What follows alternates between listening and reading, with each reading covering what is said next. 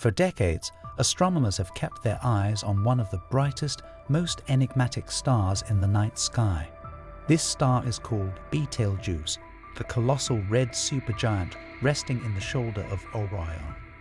Massive, unstable, on the edge of collapse, scientists always knew the end would come, they just didn't know when.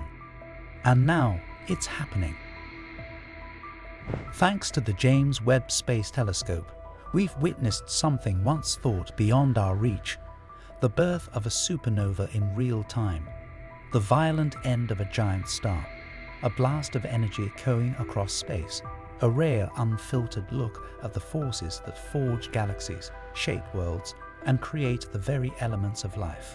This isn't science fiction. It's the universe revealing one of its deepest secrets, and we're seeing it unfold before our very eyes.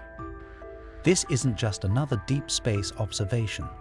This is a once-in-a-generation event, the closest supernova humanity has ever recorded. And what Webb has seen changes everything. Betelgeuse isn't just big, it's a monster. Over 700 times larger than our Sun and nearly 20 times as massive. It's long been on astronomers' watch list. In 2019, it mysteriously dimmed, setting off global speculation. Had the countdown begun?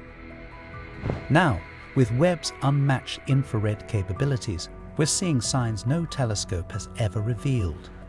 Indicators of real-time collapse, massive discharges of energy, surface layers boiling and twisting, magnetic fields spiraling into chaos. Betelgeuse isn't just dying, it's transforming before our eyes. For months, Webb has kept its gaze locked on the star, peeling back layers of dust and gas to reveal phenomena once thought impossible to observe directly. And the data? It's astonishing. Convective bubbles the size of Jupiter burst across its surface, plumes of plasma stream into space at thousands of kilometers per second, and buried deep in the light spectrum, a shockwave racing through the star's outer layers, marking the beginning of the end. This isn't a simulation, this is real. The anatomy of a supernova, unfolding in real time, just 642 light-years from Earth. Unlike distant supernova in far-off galaxies, Betelgeuse is in our cosmic backyard. Its explosion could outshine the full moon, visible even in the day sky. But its true significance, proximity. For the first time, we can study the physics of stellar death, how a core collapses, how elements are forged, and how shockwaves ripple through the interstellar medium. We're not just watching a star die, we're witnessing the process that gave birth to everything, to carbon, oxygen, and iron, the very atoms that make up Earth and all of us. What the James Webb Telescope captured is more than a spectacle. It's a key, unlocking how galaxies evolve, how planets form, how the universe recycles itself. For the first time, we can model the death of a star with stunning precision.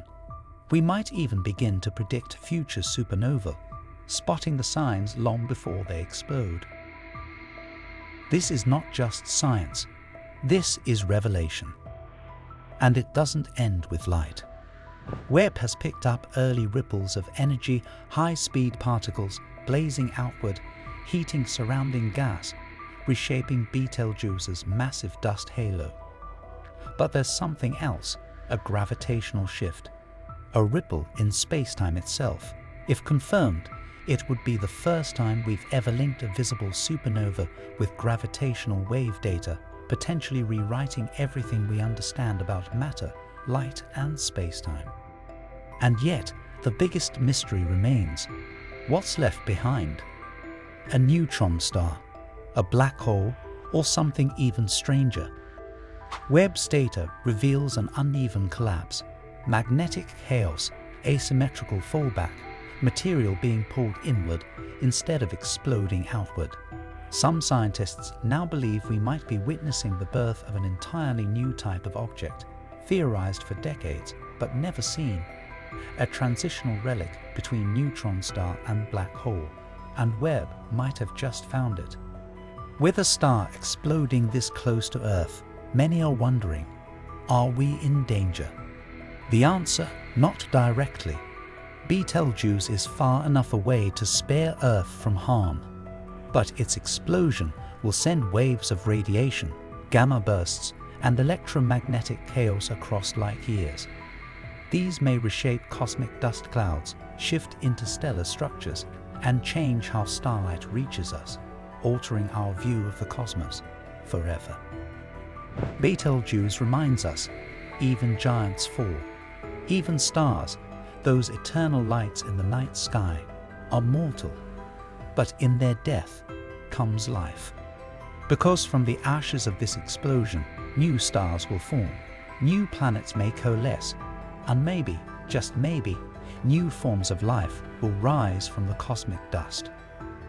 Among Webb's findings lies something extraordinary, the detection of rare elements like technetium and yttrium, forged only in the most violent stellar deaths. These elemental fingerprints help us trace matter across time, from dying stars to newborn worlds, to the molecules within every cell of your body. This isn't just about Betelgeuse, it's about us. Betelgeuse will never shine again in Orion's shoulder. Its light will fade into a swirling nebula of dust and gas. But in its final breath, it gave us something far greater than brilliance. It gave us insight. This isn't an ending. It's a rebirth. And thanks to the James Webb Space Telescope, we were here to see it. In the silence of space, a star collapsed. But what it left behind was a cosmic message, one that began before Earth existed and will echo long after we're gone.